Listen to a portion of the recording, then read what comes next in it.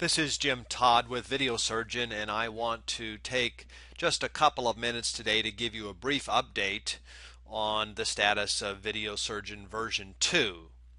And let me say at the outset for everyone that we intend going forward to develop both the Mac version and the Windows version at the same time. So this is an update for both Mac and Windows users.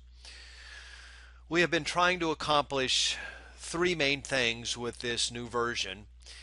One is to be able to slow down past 50%, meaning 40, 30, 20%.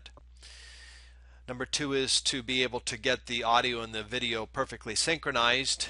And number three is to have high quality audio when we slow it down to those very slow levels or those very extreme tempo changes. And at this point, we think we've accomplished about 1.5 of those. Clearly, we can slow down, and I'm going to demonstrate that to you today. We still have some synchronization issues, but we have a good idea on how we're going to solve those. And we also believe we know how we can handle the audio issues so we have high quality audio when it's all said and done. So those are the three tasks that we've been trying to accomplish, and let me just show you then where we are with slowdown. So I'm going to play a video here. Now keep in mind I'm taking a video of a video, meaning there's a video playing on my screen and I'm going to take a video of it, and that's what you're watching as you listen to me here. So I'm not certain that this will be crystal clear, but you'll certainly get the idea. So here we go. We're playing at normal speed. Your daddy's rich and your mommy's good looking. So Okay, so I'm going to now slow it down to 50%. your daddy's rich.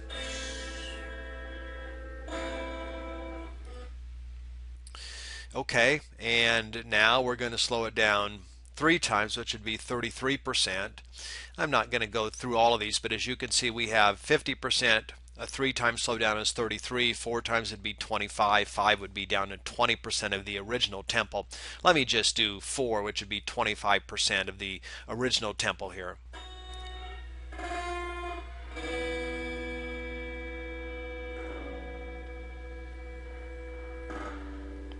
Your daddy's rich.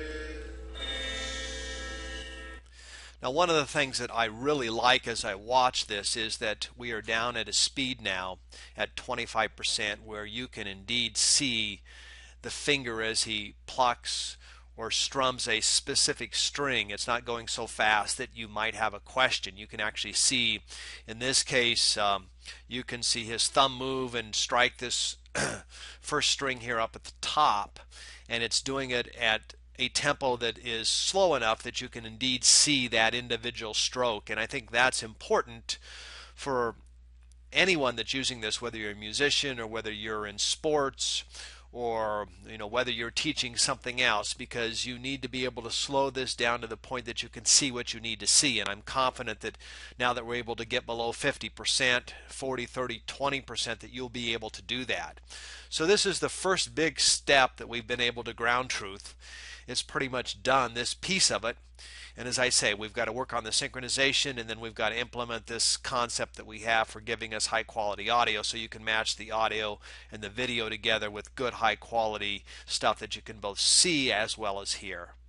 So that's really it. I just wanted to give you this really brief update on what's going on. I know it's been a while since you've heard from us.